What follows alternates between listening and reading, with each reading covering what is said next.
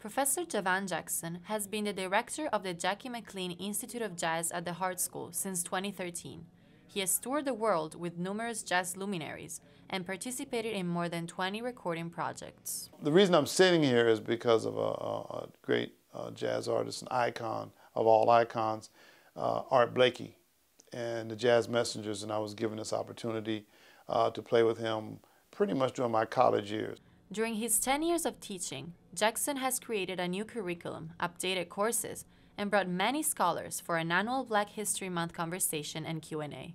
One of them was world-renowned poet Nicky Giovanni. That occasion when I invited Ms. Giovanni here has created us to have a relationship that we have now.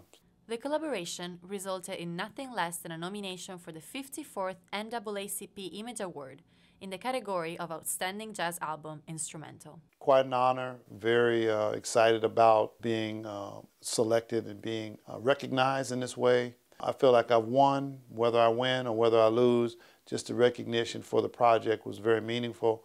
The album is a collection of gospel hymns and spirituals set to jazz, which Jackson believes, in connection with other things, were the beginning of American music and jazz.